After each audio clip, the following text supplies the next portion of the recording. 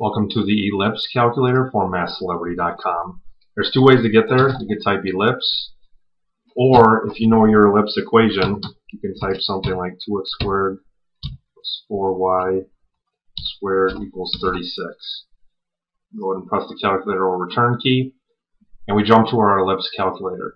Now, if you're not running shortcuts and you're on this lesson running a problem, here's the x coefficient, here's the y coefficient, and then here's your number on the other side of the equal sign.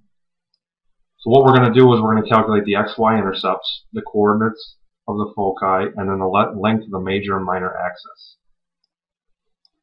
So it goes through and simplifies the equation so we have our standard ellipse equation. And then to calculate the x-intercept, we set y to 0, solve for x.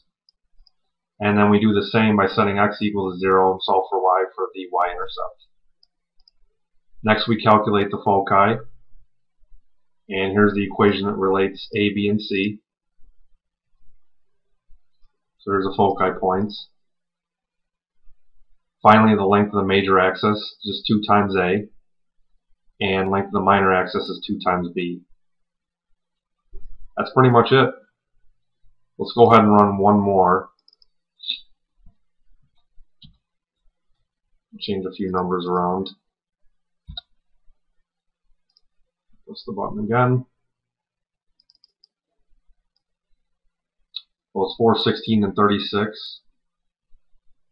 Simplify our numbers. Calculate our foci. And then major and minor axis. That's it. Fairly simple to follow. If you do have any questions or enhancement suggestions, please use the Contact Us link right here.